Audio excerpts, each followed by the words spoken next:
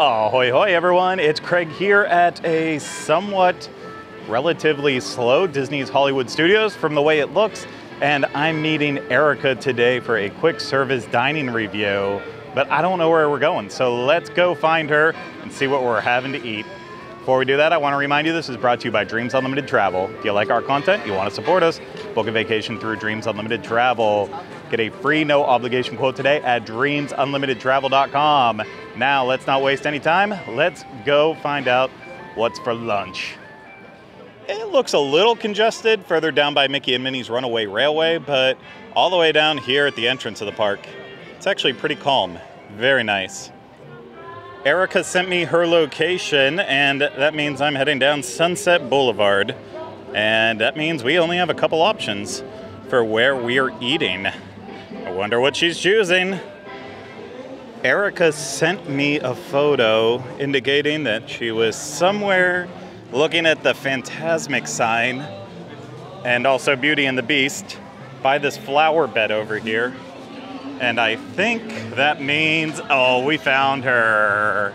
Hi. Hey, How Erica. you doing? I'm doing good. How are you? Good, I'm hungry. Awesome. Where are we eating today? We're gonna eat at, what is this called? Fairfax Fare. Ooh. And here they have waffle bowls, okay? They're super fun. Some of them have noodles, some of them have buffalo chicken and mashed potatoes, and some of them have, there's like a Korean themed one. I don't know, they all seem so good, and they smell delicious from here. Can't go wrong with a waffle bowl. I love waffles. I love bowls. Same. I love chicken. And waffles. And waffles. I love it all. There's no better combination than a chicken and waffle. Okay, let's go. Let's do it. Glorious Fairfax Fare. I don't even remember the last time I've had anything from here.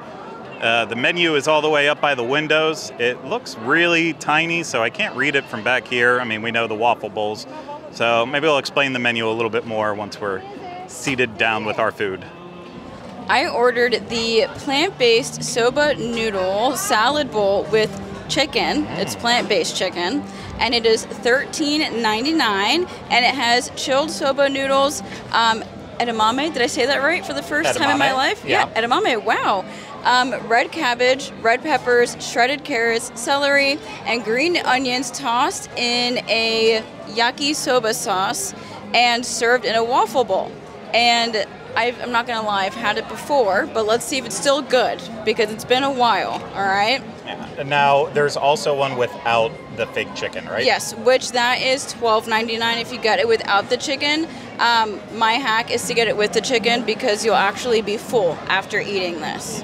Okay. Without the chicken, it's not as filling. Whoa. That's a lot of noodles. Please hold. I don't want to make a mess. They're not breaking apart at all. No, you really got to twirl them up. There you go. There you go.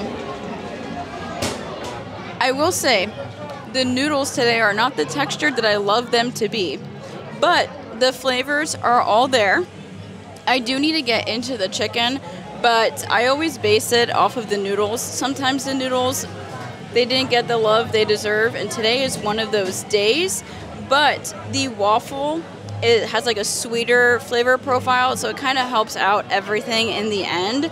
But I want to give more thoughts when I finish the entire thing. Is that all right with you? That is all right. What's the deal with the sauce situation on there? Because you have like soy sauce all over your plate, but then the noodles look very dry.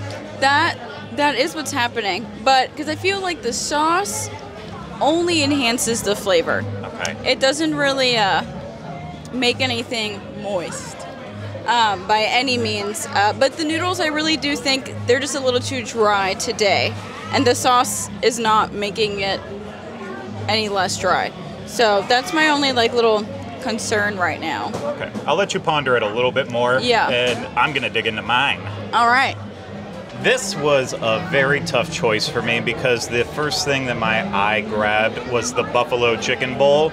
But right now, spicy stuff in me just I don't know. I always feel gross after it, so I avoided that.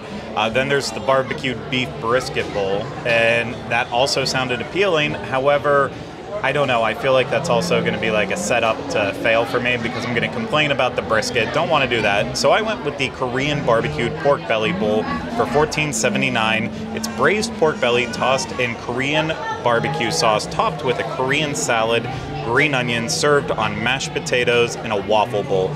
The mashed potatoes itself seems like a bizarre choice, but I don't know. Maybe it'll all work together in a way. I just don't like... You know, when I'm thinking of Korean food, I don't necessarily think of mashed potatoes right away, but I'm going to start with just a little bit of the mashed potatoes and that Korean barbecue sauce.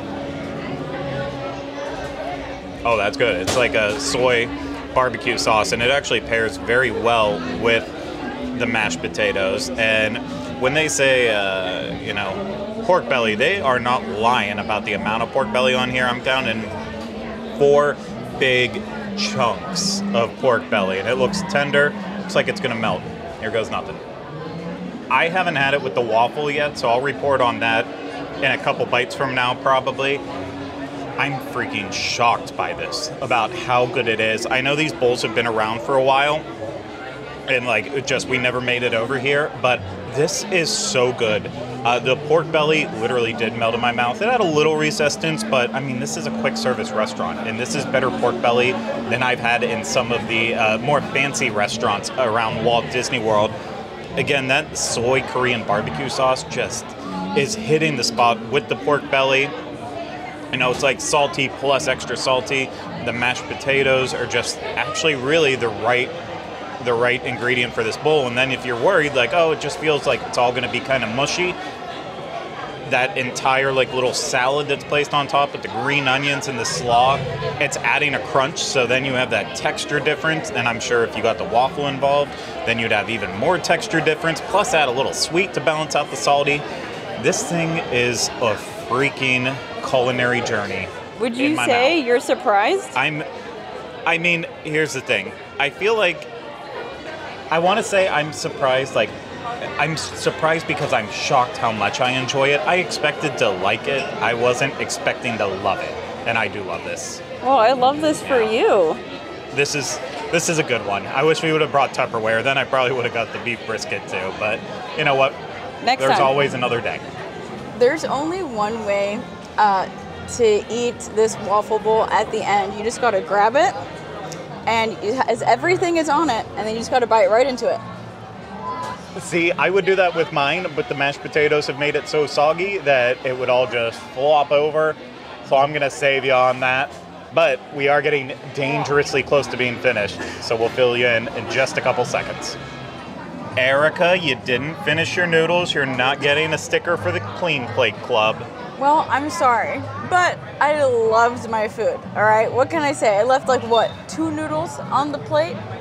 Would it make you feel better if I finished all the noodles? No, okay. I'll be okay. You'll be fine? Yeah. Well, I loved my meal, and I definitely think it's worth that $13.99. Everything about it is amazing.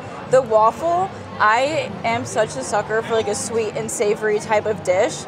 So just having that sweet waffle with the noodles and the sauce, everything, all the flavors really complement each other in this one.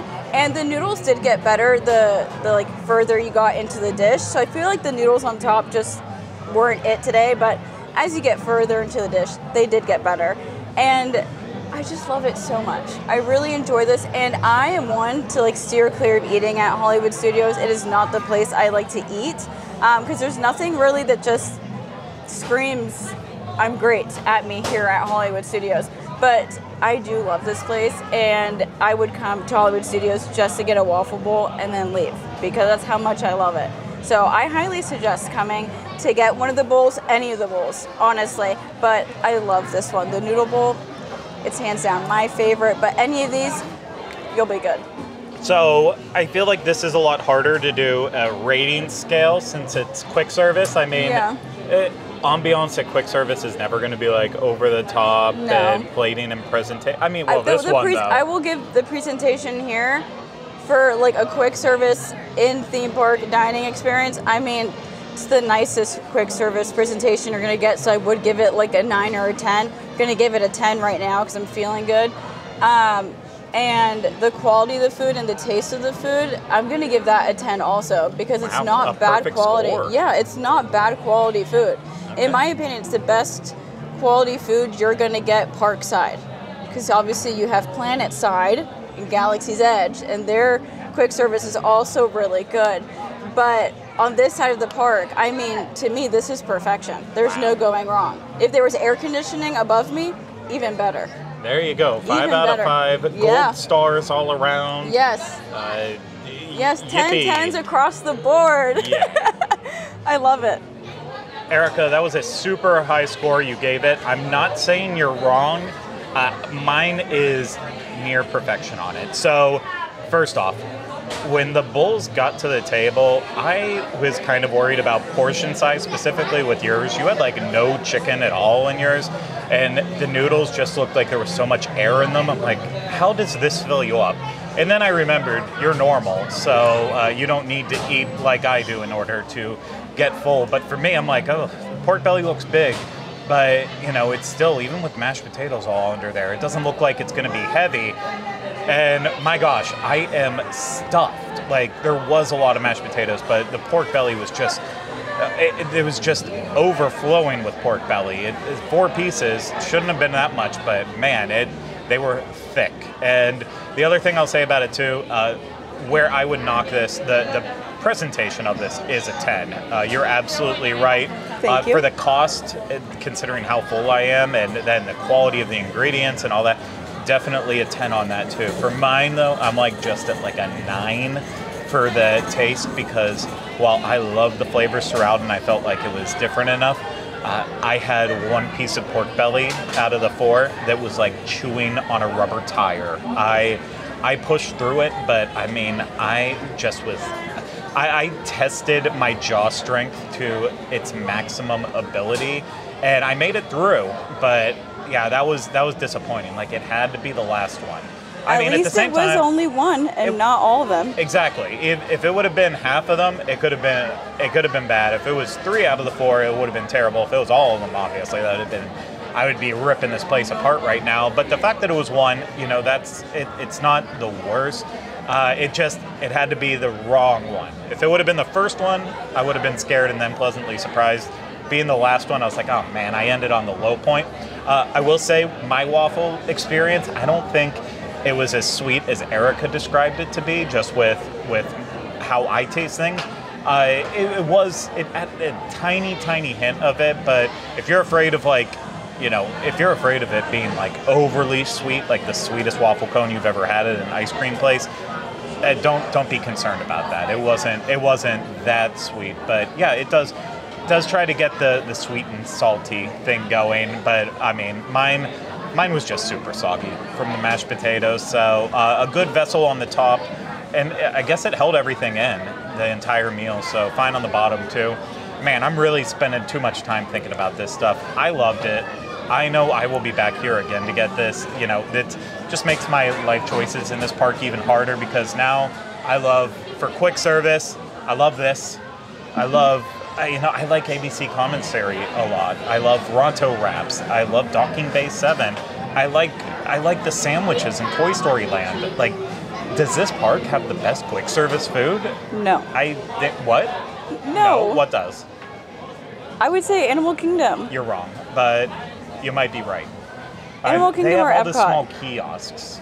Yeah. But and the street tacos are good. The mac and cheese with the pulled pork is good. You know, Centuli Canteen. Come on. We're going to have a throwdown on that, because I think there really is an argument for either this park or Animal Kingdom. You make very good points, Erica, but that'll be for another time. Now I think we're going to walk this off, because, yeah, it was filling. So thank you so much for taking the time to enjoy this review with us. If you're watching this on YouTube, hit the thumbs up, subscribe to the channel, leave comments, questions, video suggestions in the comments. If you are listening to this, subscribe wherever you listen to podcasts and leave us positive rating and reviews when possible. And if you want to support us more, book a vacation through Dreams Unlimited Travel. Get a free no obligation quote today at dreamsunlimitedtravel.com. That's it for us here at Disney's Hollywood Studios. We'll see you again real soon with more Disney dining fun. Take care. Bye-bye. Stay hungry.